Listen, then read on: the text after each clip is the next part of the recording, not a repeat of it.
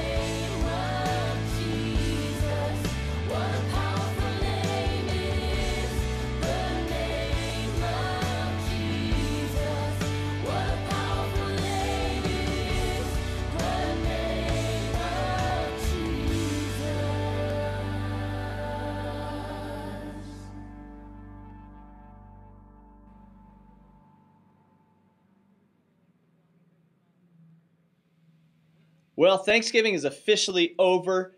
We can now sing Christmas music. Oh, yes, I'm sure you're as glad as I am.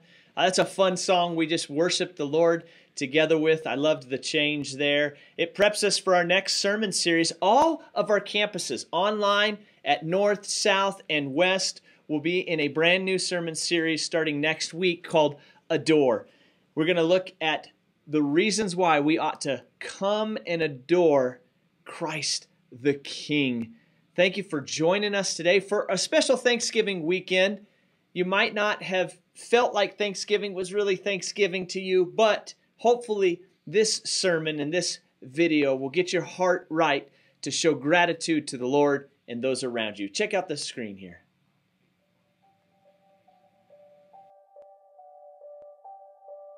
Though I wake to a world with more questions than answers, where dissonant voices ignite division, my heart will stand firm in this decision. I choose thankful. Though I walk through a landscape that is uncharted and foreign, where the once familiar seems lost and forgotten, I will remember that nothing is unexpected to my Father in heaven, and I choose thankful. Though I live each day uncertain of tomorrow, I will accept that tomorrow was never certain and cherish every chance to witness the wonder of creation. I choose thankful. I choose faith in what is unseen, hope for a future beyond the adversity, love spoken despite animosity. I choose to believe.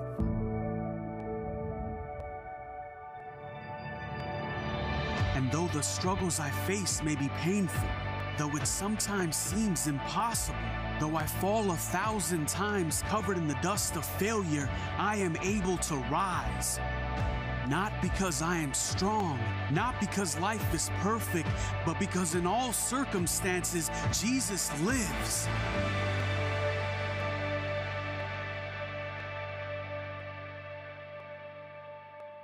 When this world stands perplexed and demands I give a reason for the hope that I have, I can only say that in Jesus' name, I choose thankful. It's not a simple choice. It's not an easy choice, but it is the only choice that brings calm in the storm. Not by my power, but through the strength of Christ alone. I choose thankful.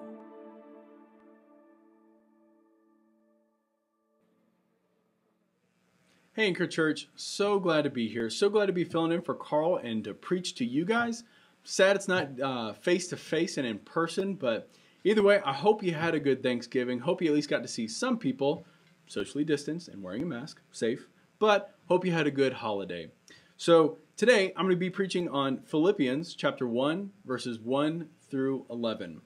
And so there's a common theme in here that I picked up on that I really wanted to kind of make the centerpiece of this sermon, and that is hitting markers of growth in our faith. And it really just kind of brought to mind of when I was a kid, and I'd have my parents measure how tall I was, right? On like the door frame or on the wall as I was growing. I was the oldest of 3, so I flaunted that I was the tallest, but it didn't last long. I think my brother's the same height as me, probably a little taller, but I was the tallest at one point, and that's what matters. Anyway, Philippians, just some unique things about Philippians is it's a very warm and loving letter from Paul. Very affectionate with this church. You can tell he knew these people personally. From when he started this church to when he wrote this letter, it's probably about 10 years. So the church had obviously grown and matured more since then.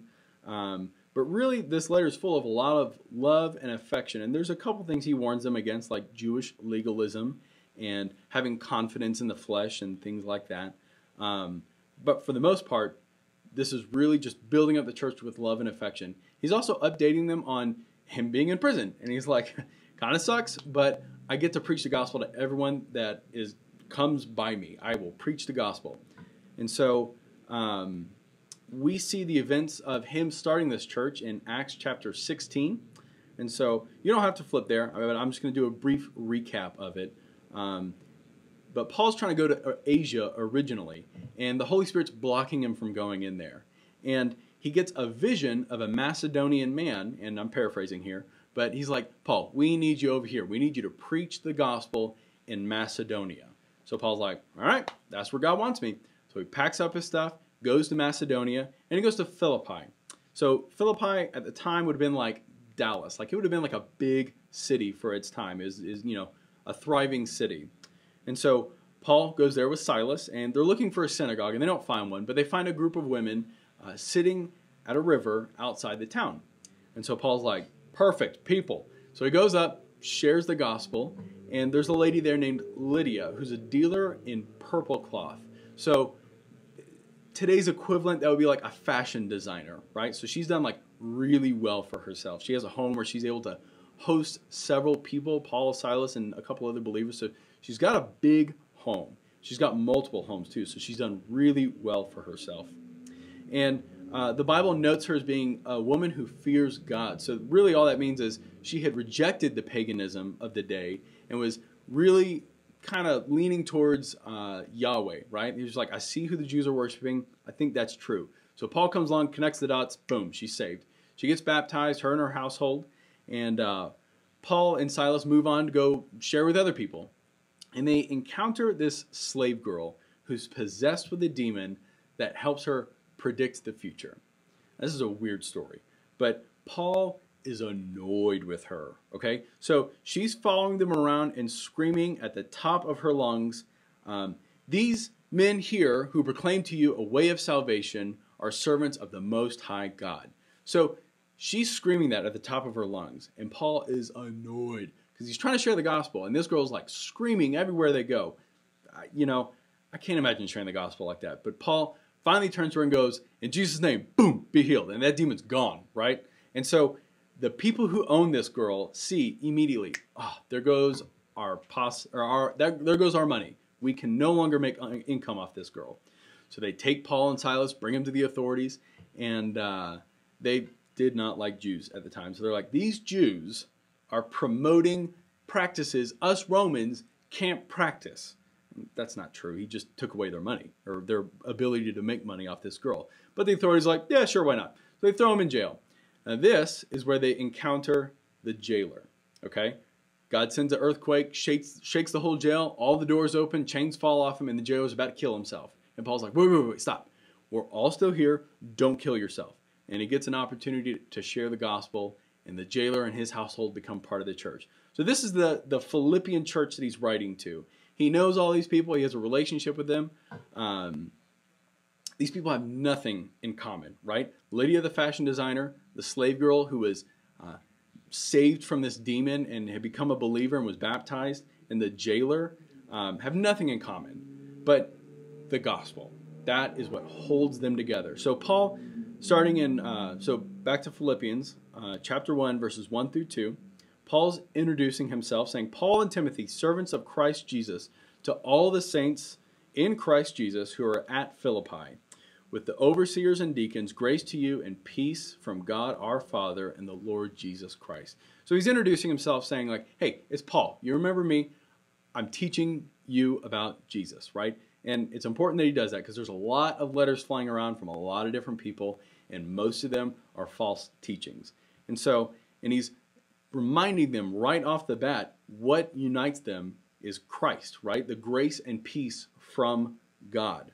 And so that's what cuts across all these social categories that these people are from and unites them as one unique community. So going on down verses 3 and 4, Paul says, I thank my God in all my remembrance of you, always praying for you with joy and constantly praying for you. So Paul's just saying, he's showing deep affection for the church. He's saying, every time I remember you, I thank God for you. I'm so thankful. I pray with joy for you. He's just really building them up.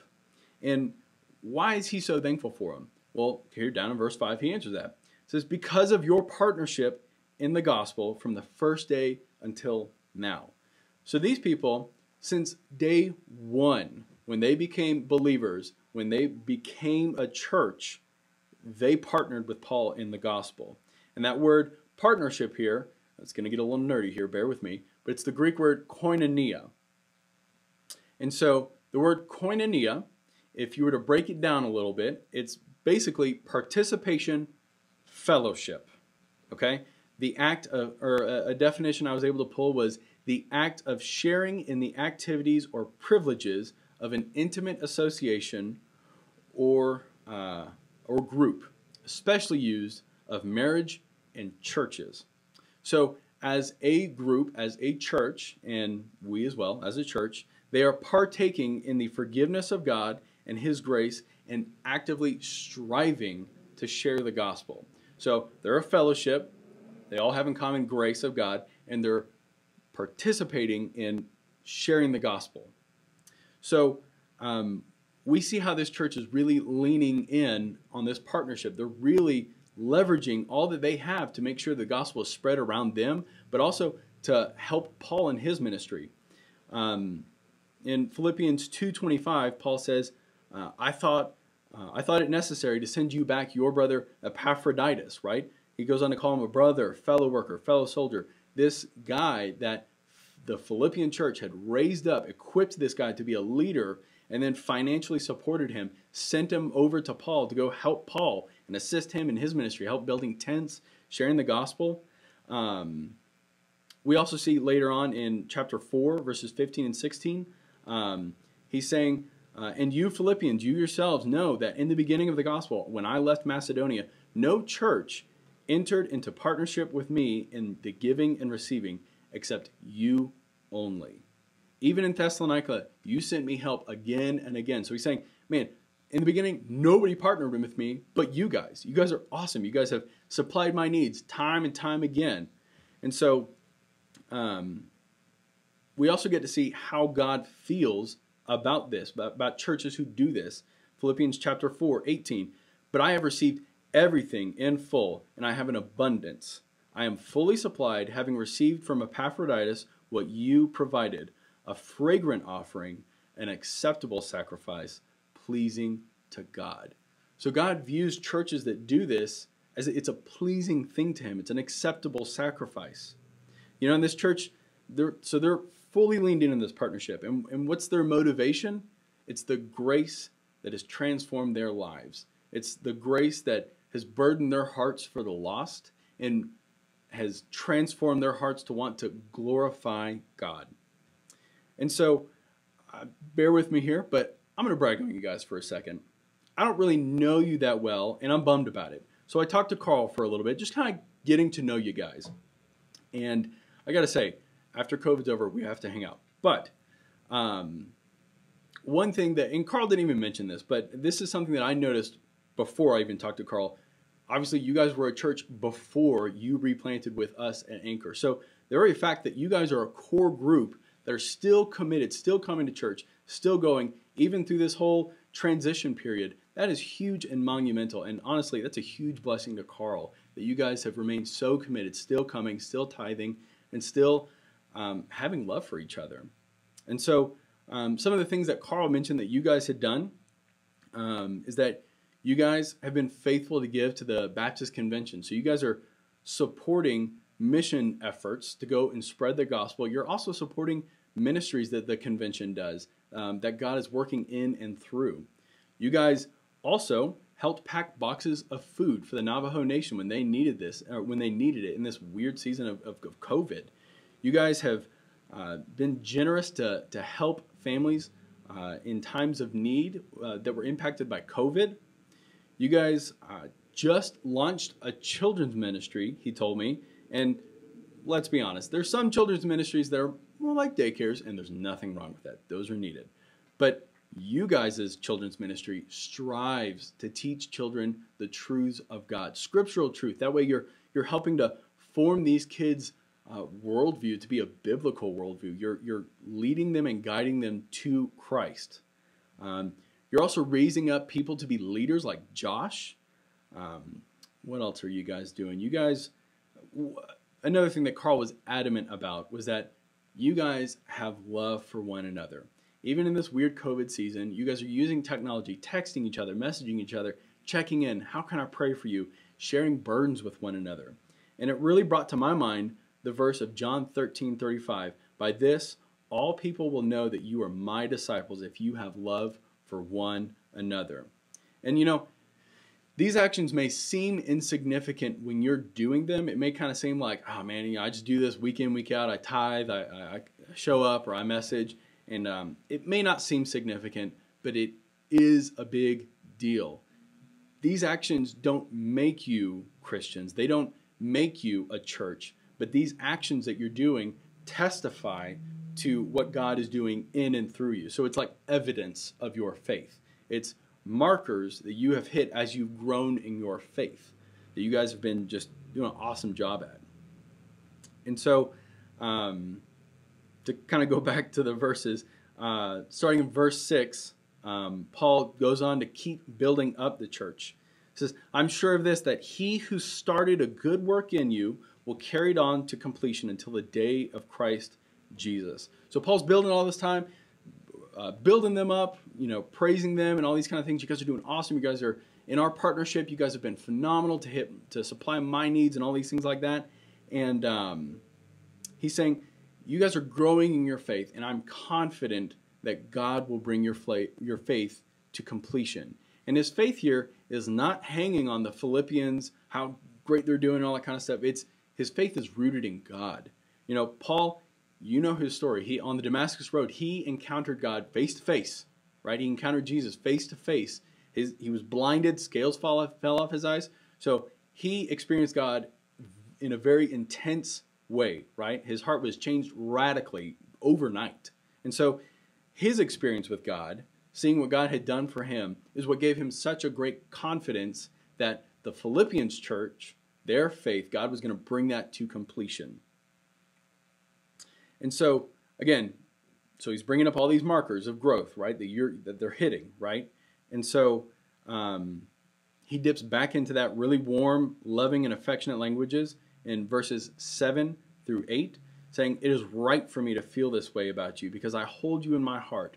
For you are all partakers with me of grace, both in my imprisonment, the defense, and confirmation of the gospel. For God is my witness how I yearn for you all with the affection of Christ Jesus. Paul's saying, man, I'm proud of you guys. I love you. You guys are amazing. You guys have supplied my needs. When he's saying here, you're partakers of grace in my imprisonment, what he's saying here is, when I was imprisoned, you were sympathetic to me. You came, you gave me food, you gave me clothes, you gave me money when I was in jail. When I needed, when I needed people the most, you were there for me. And also when he's saying, you are partakers in grace in both the defense and confirmation of the gospel. He's saying these markers that you've hit, the way that you've been growing, the way you live your faith, it defends and confirms the gospel for those around you. For people who may not have heard the gospel or anything like that, you guys are a living example of that. And you guys are doing awesome at it. And so this is where he starts to shift gears. And this is verses 9 through 11.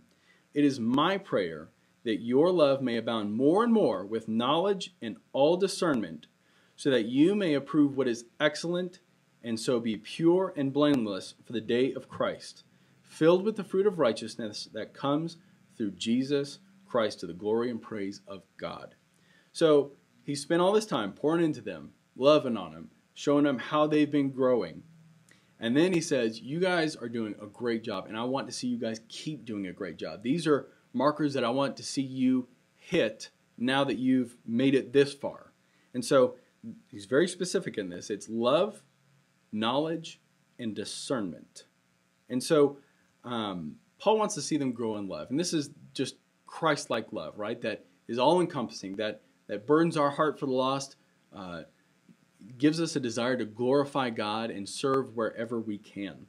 And it's important that Paul couples knowledge with love, because love alone doesn't necessarily cut it every time. You need to have knowledge that guides this love. A good example of this is I was watching my son, Carter. I don't know if you know, but I'm married. I have a son, Carter, and he's about a little over a year now, year and 3 months. And I was watching him while my wife was at work. And so we're hanging out, just kind of a dude's day. We're hanging out. And I just start noticing he's crying more and he's whining more. I'm like, what is going on? Carter, dude, You're not like this normally. And so I'm like, well, let's go wrestle on the floor. And he's just not having it. I'm like, oh, you want to read a book? No, not having it. I'm like, what? So I pull out the big guns. It gets serious. And I call Mom. I'm like, Mom, what the heck is going on? Why is he like this? And my wife goes, well, did you feed him a snack? I'm like, his snack? She's like, yeah, he normally eats around like 9:30, 9 o'clock. I look over the clock and it's like 10:59. I was like, gotcha. Okay, bye.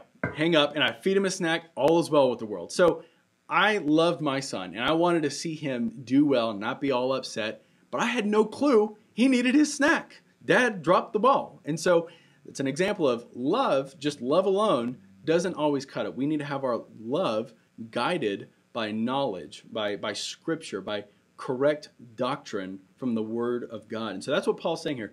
I want to see you guys grow in love that's guided by knowledge and discernment so that we can understand where God's leading us, understand what God wants us to do. And when we do these things, Paul goes on to say, why do we do these things?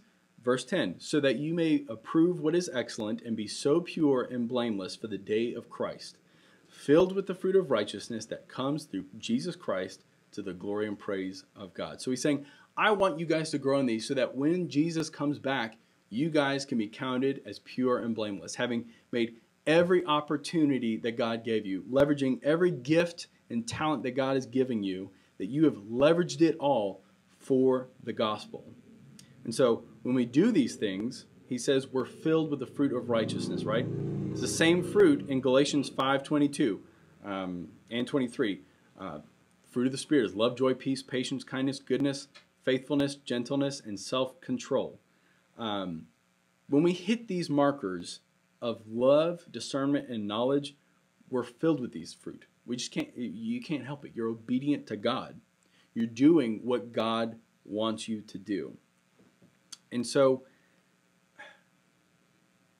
as you grow in your faith, you're growing in that love, discernment, and knowledge, you're able to discern where God is leading you individually and corporately. And so, how do we do this? How do we grow in these ways? How does this apply to us? Oh, I'm so glad you asked. So there's a couple things you can do, and I really encourage you to write these down if you can. So first of all, pray, okay? Just pray to the Lord. Pray for a heart softened to God's voice, that you would hear His Holy Spirit and where He's guiding you and leading you. And pray that God would speak to you clearly.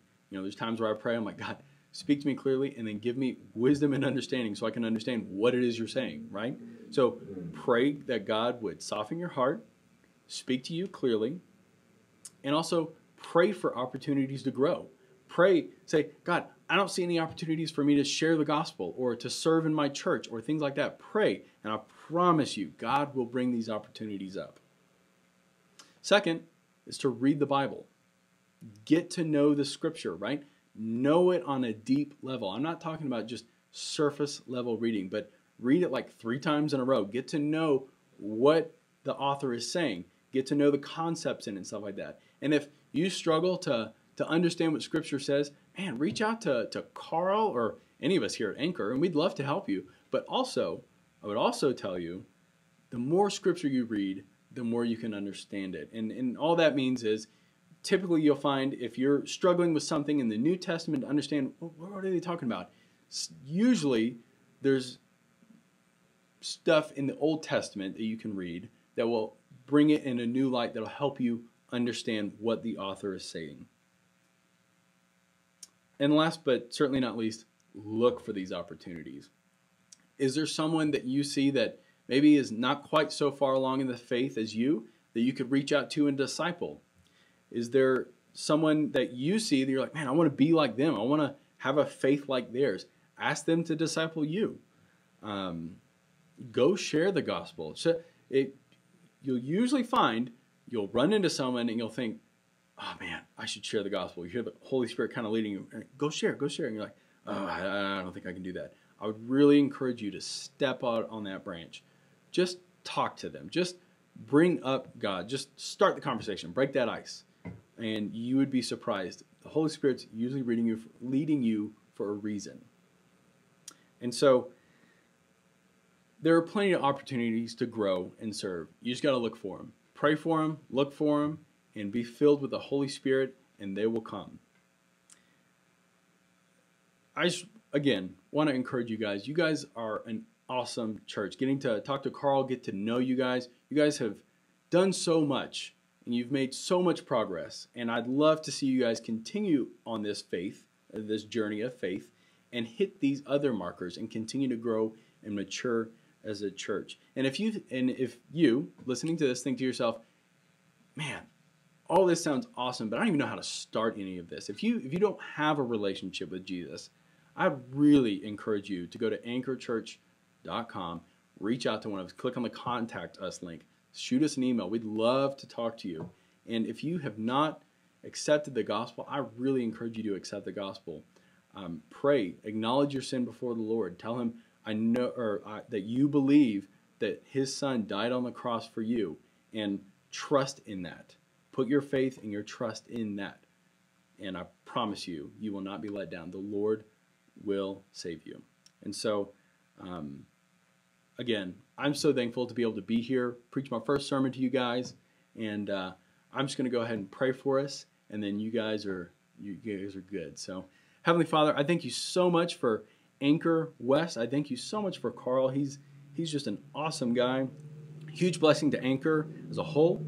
And Lord, I thank you for each and every one of the members at Anchor West. And I pray that you would continue to grow them in their faith, Lord, that you would be leading them to look for opportunities and seek those out, but also to grow in love, grow in knowledge, grow in discernment, and to be filled with the Holy Spirit and the fruits of righteousness. Lord, all these things I pray in your name. Amen. Thanks, Anchor West.